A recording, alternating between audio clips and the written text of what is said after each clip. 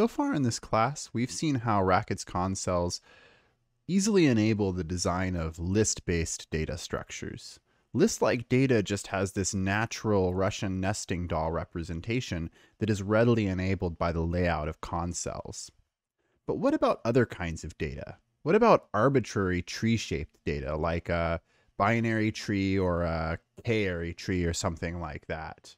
How would we represent that? Well, that's what we're going to look into today. It turns out that Racket's concells can also be the foundations for arbitrary algebraic data types. Now, while many languages have a static type discipline that guard algebraic data, Racket instead takes kind of a dynamically typed style. And so we're going to be a lot more ad hoc about it. Instead of us using a static type discipline, we still need to understand how structured data can be represented in a general purpose way. And we also need to understand the ramifications of how that data will flow through our program and the different kinds of constructs that can manipulate it in different sorts of representations. In this lecture, we're going to talk about how Racket's S expressions can be used to build arbitrarily nested data, not just lists. We want you to leave this lecture having a good idea of how the computer represents linked data in Racket under the hood. Next week, we'll talk more about how we can use pattern matching to systematically perform computation over data built using this kind of approach. In general, we'll build data structures in Racket using what is called S expressions, or symbolic expressions. S expressions are generalizations of lists to enable arbitrary amounts of nesting. So let's look at this S expression right here. We've got this is an S expression. It's got four different components. The first is the symbol this. The second is a subexpression, which is a sublist containing is an. The third is the symbol S. And the fourth is, again, the symbol expression. Now, under the hood, the computer represents all of these things as linked structures and scatters them throughout RAM, connecting them up in a way that we'll talk about in a few seconds. The computer represents these as linked structures, placing each different part of the S expression in a different location in RAM and linking them up using pointers. We won't have to understand the implementation at all today, but we'll give some intuition about how it works. Now, Racket also has structural types.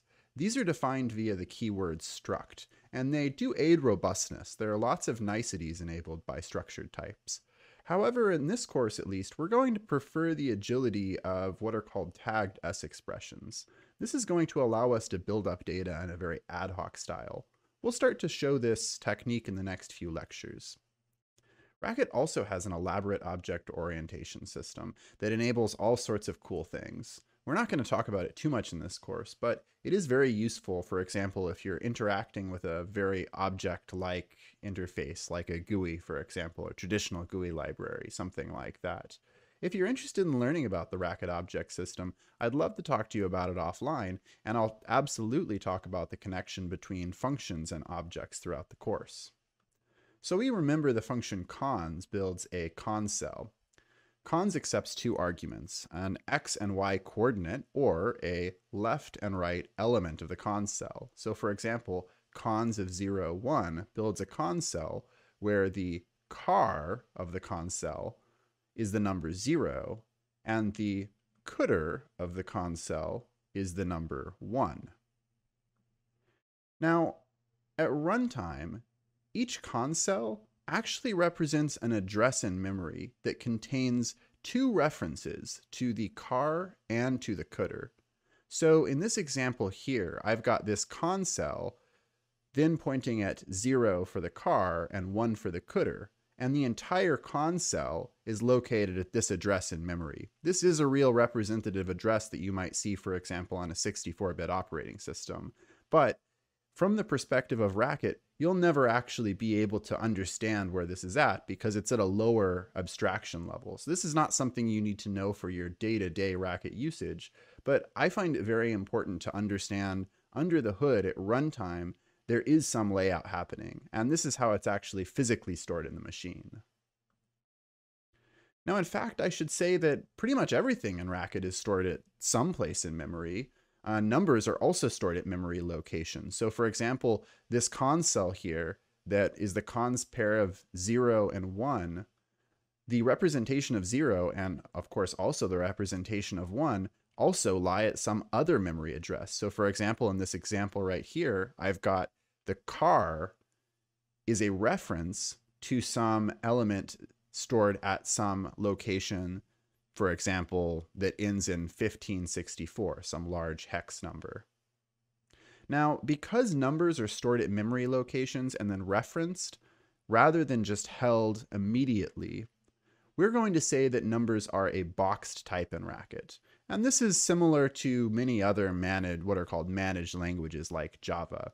Perhaps a little bit unlike languages like C and C++ and Rust, which give you a lot more fine-grained control over where things are represented in memory. That's one trade-off that we're making in Racket. All of this memory representation stuff, it's at a lower level sort of abstraction layer than we can really touch in Racket. In fact, Racket doesn't expose the fact that these things are represented in memory at all. From our perspective as a Racket programmer, they could be stored on some piece of paper in a notebook somewhere, and the computer could be doing something like paying someone on AW or paying someone on, Mechanical Turk to go physically fetch the piece of paper and come back and give it to us. All right, so, but it is important to, I think, understand that these things are actually being held somewhere. And to really hammer it home, every Racket variable actually stores its value in some box or memory location. So we'll use the term box to just represent the fact that there is some memory location corresponding to a value. So let's look at how this piece of code executes. I'm defining x as 23, and then I do a display len of x, and then I set bang x to be 24, and then I display x again. Now, if x is immutable, I should expect that the two display lens will return the same thing, because of course x is only declared once. How could it ever change? But let's see what happens. Now, the first time I get to the display len, I'm going to be printing out 23, but I'm going to encounter setBang. Now, setBang takes a variable and a thing to update that variable to, and setBang mutably writes the box in memory corresponding to that variable and updates it so that now here x becomes 24. X's value changes. Now, Racket also has what are called vectors. Vectors are very similar to arrays in C and C++ type languages. They're mutable, contiguously accessed sequences, and they give us constant time indexing and updating. And this can be very crucial for the implementation of some algorithms, actually. Although we won't be doing too much with that in this class, it is important to know that they exist. Now, I do want to give an important caveat, which is that even though I've talked about setBang and vector setBang and other things like that, you pretty much can't use it in this class, at least not yet, and it's really not going to be that useful to use it. If you try to use setBang and hash setBang and vector setBang, my experience teaching this class a few times is that you're going to run into way too much trouble, way more trouble than it's worth to use setBang to begin with. And so we, the instructors, are kindly going to request that you avoid using setBang in code that you turn into us. I'll say I've had a ton of experiences with students who they just tried to implement something using setBang because, they were used to programming imperatively, and that's just what made sense to them. But unfortunately, it has some really crummy ramifications. Because of the mutability, a lot of the things that we're going to be doing in CIS 352, they just break when you use setBang. One of the most obvious ones is that once we use setBang, none of our textual reduction semantic stuff works out very nicely, because when a single variable would be referenced, if we substitute it, we're substituting it kind of once and forever. If the variable is allowed to change, then that substitution doesn't really work out. We have to do something a little bit different. We'll kind of see what that is later. And in fact, towards the end of the class, we will actually build a model of setBang and write some interpreters for languages that use setBang, which is going to be pretty cool. I really look forward to that. But at least until that point, please hold off from using setBang. I really think it's easier if you avoid it. Now, con cells and pairs, they enable us to build big linked lists of data of arbitrary size by doing this nesting thing that we talked about in the past few lectures. So I've got this list right here, cons1, cons0, empty list. We can kind of think about it from the right to the left side as being starting with the empty list, and then consed onto that is 0. So then we've got 0, its cdr is the empty list, that's the list of 0. Then cons1 with the cdr is that list. So we've got 1, cons 0, cons empty list. And this is how Racket actually represents lists in memory. So each of these different cons cells is laid out at a physical memory location. The empty list itself is laid out at a physical memory location. Now also note that in Racket, the following two things are equivalent. So if I write cons2, cons1, cons0 list, that's the same as just writing out this literal list 2, 1, 0 using the quote syntax. A few lectures from now, we'll talk about how we can use quasi-quote to build up what is called quoted data. But if you use this quote symbol, it's going to build up lists by default, which are just the same thing as the sets of cons cells. But I also want to point out you need to be really careful. If you end up using a list but you don't end it in the empty list, you get what's called an improper list. So if you have, for example, something that is fairly list-like, but it's being held back from being a list because there's no cons with the empty list at the end, you're going to get something printed in Racket that is printed with using this representation. If you see this, it means you've made an improper list. This is actually the way that Racket prints a cons cell. So this is saying this is a cons cell whose left element is the list or the 2, 1, so 2 cons of 2 and 1, and then the right is just the element 0. And the dot indicates a cons cell of some left and right element. Now let's talk about how Racket actually represents these and draw what I'm going to call cons diagrams. This is a technique that you should really get into the habit of for this class, because when you start getting confused about how data is represented, one of the first things that I'm going to request you do is actually get out a sheet of paper and draw out physically how that data is represented. So let's go back to this initial example that we had a few slides ago, where we had this and then this nested is an and then s expression. How could we represent that as what I'm going to call cons diagram? We're actually going to draw it like this.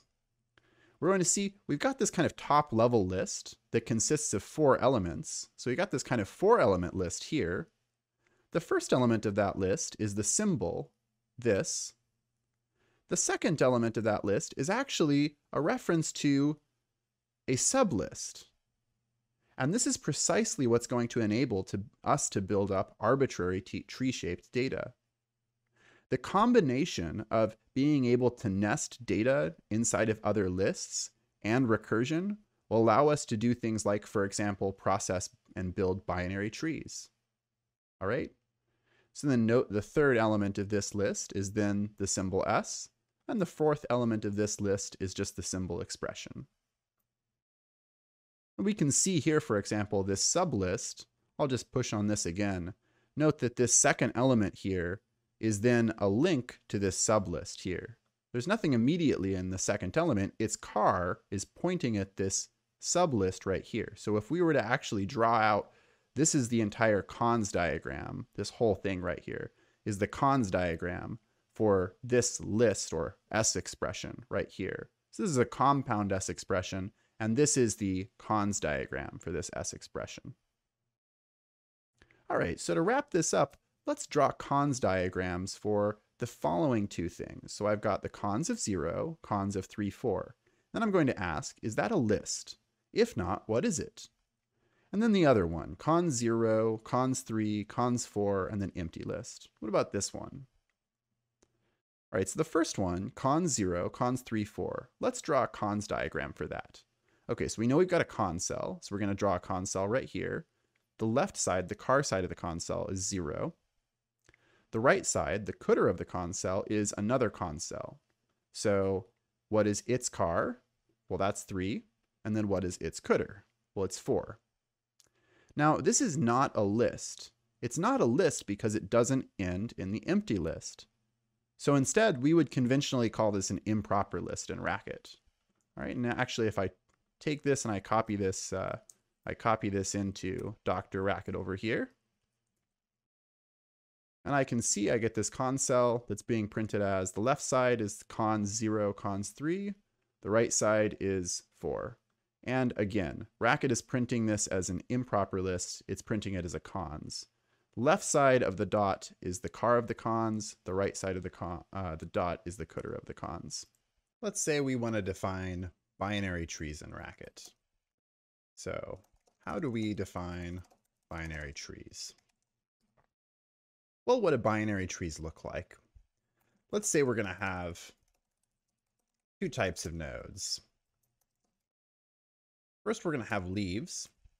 We're going to represent that like this. We're going to say a leaf is this tagged S expression where the first element is just the symbol leaf. And then the second element is the value of that leaf. So let's say it's something like 42.